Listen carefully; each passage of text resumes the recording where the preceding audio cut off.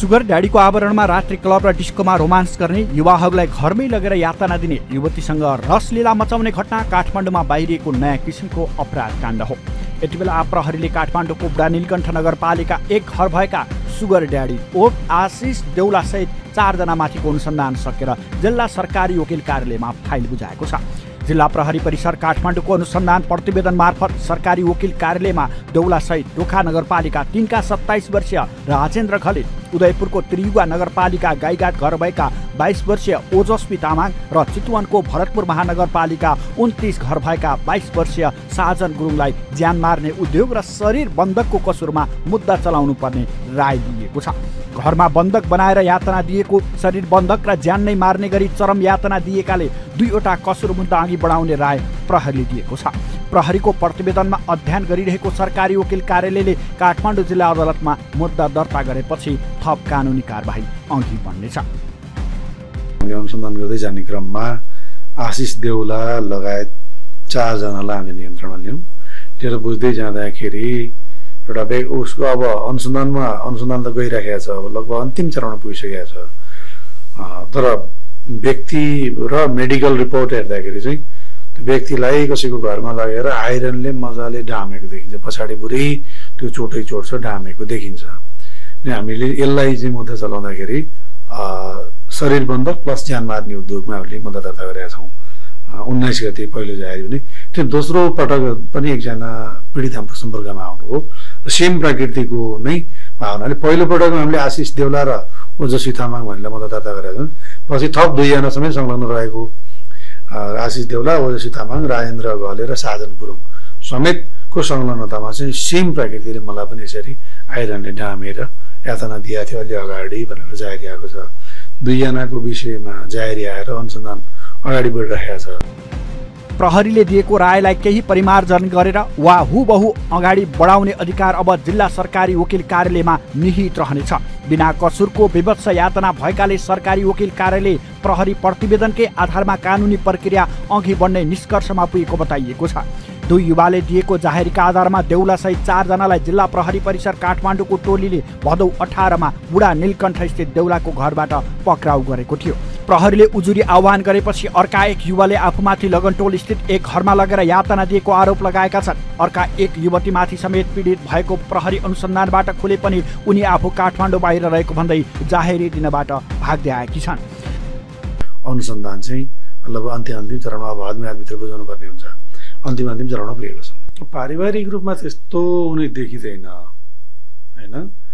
अब इन्डिभिजुअल क्यारेक्टरमा चाहिँ एउटा के सुगर ड्याडी भन्ने एउटा नकाब चाहिँ अमेरिकाबाट मगाएको भन्नुहुन्छ उहाँले। अमेरिकाबाट नकाब लिएर आएर नकाब लगाएर चाहिँ म्युजिक भिडियोहरू खेल्ने गर्थेँ, टिकटकमा बस्ने गर्थेँ भन्ने कुराहरू आइराखेको छ। अब त्यो सुगर ड्याडी भन्दो रहेछ नि त होइन। अब त्यो बाहिर मिडियाहरूमा तपाईँहरूले गरेको प्रचार प्रसारमा सुगर ड्याडी भनेर प्रचार प्रसार गरिरहनु भएको छ। त्यो सुगर ड्याडीको आवरणमा चाहिँ विभिन्न केटाकेटीहरू घुलमिल हुने, अन्त उसँग जसलाई चाहिँ रिसिभी भयो अहिलेसम्म देखियो, जोसँग उसलाई चाहिँ रिसिभी हुने अथवा उसलाई चाहिँ केही पिन्च हुने कुराहरू गऱ्यो भने त्यसलाई चाहिँ यस्तै अलि निर्दयी किसिमले यातना दिने गरेको हुँ भन्ने बयानमा खुलेको छ। त्योभन्दा थप अरू केही हो कि भन्ने कुरा चाहिँ उसको हार्ड ड्राइभहरू, जुन मोबाइलहरू हामीले चाहिँ जुन डिएफएलमा पठाएको छ त्यहाँ परीक्षणमा पठाइसकेपछि परीक्षण पश्चात के आउँछ, अनुसन्धान पश्चात फाइनल अनुसन्धान पश्चात के आउँछ, त्यस पछाडि मात्र के हो भन्न सकिन्छ। तर हेर्दाखेरि मान्छे चाहिँ नर्मल देखिन्छ। देउला छुटेको अवस्थामा झन् यातना दिन सक्ने भन्दै डराएर युवतीले जाहेरी नदिएको प्रहरी अधिकारीहरूले बताइरहेका छन्।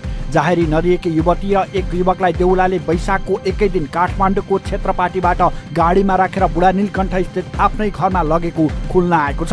पानीको पाइप जोड्ने पनियो तताएर शरीरको पछाडिको भाग डामिएको आरोप देउलामाथि छ। यस्तो थियो सुगर ड्याडीको अपराध साम्राज्य।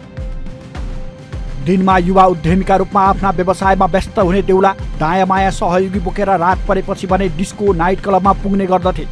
दिनको रूप र रात्रिकालीन रबाबको रूप फरक पर्ने क्लब डिस्कोमा पुग्दा उनी 70 वर्षे बुढो देखिने गरी नकाब लगाउँथे। तालु खुइलिएको, अनुहार चाउरिएको वृद्ध पुरुष देखिने नकाब लगाएर रोमान्स गर्ने देउलाले युवतीसँग रोमान्स गरेका भिडियो र तस्बिरहरू सामाजिक सञ्जाल मार्फत आफैले समेत सार्वजनिक गर्ने गरेका थिए। यस्तो रोमान्स गर्ने बेलामा अरूले नचिन्युन् भनेर नकाब लगाउने देउलाले नाइट क्लब लगेर रमाइलो गराएका व्यक्तिलाई नै चरम यातना दिने गरेको आरोप लागेको छ। पीडितहरू देउलाका पूर्व चिन्जानका व्यक्ति नै हुन्। क्रूर बनेर बिना कारण निर्दोष व्यक्तिलाई यातना दिएकाले उनी मानसिक रूपमा पूर्ण ठिक नभएको प्रहरी अधिकारीहरूले आकलन समेत गरेका छन्। इन्टरनेटको 5% आम प्रयोगमा रहे पनि बाँकी 95% हिस्सा डिप वेब र डार्क वेबले ओगटेको छ। देउला समूहका गतिविधि समेत इन्टरनेट मार्फत सार्वजनिक गरिएकाले मानव तस्करी, लागु औषध तस्करी, सरकारका प्रतिरक्षा गोपनीयताहरू ह्याक गर्ने, बालबालिका तस्करी तथा चाइल्ड पोर्नोग्राफी, हतियारको खरिद बिक्री, यौन भिडियो सार्वजनिक, आतंककारी गतिविधि र साइड नाइट जस्ता विषयको बिक्री लगायतका खतरनाक अपराध हुने डार्क वेबभित्रको खेल त थिएनन्।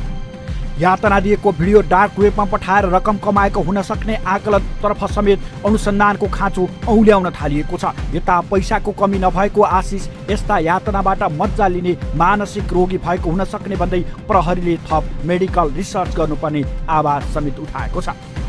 सुगर ड्याडी काण्ड एउटा नयाँ अपराध मात्रै नभएर तपाईँ हाम्रा लागि सचेतना समेत हो। अब आफ्नो छोराछोरीहरू कस्तो सङ्गतमा छन्, युवा पुस्ता कस्तो सङ्गतमा छन्, राति क्लबमा जाने छोराछोरीहरू किन र कोसँग गइरहेका छन् जस्ता प्रश्न हरेक आमा बाबुले सोच्नुपर्ने भएको छ।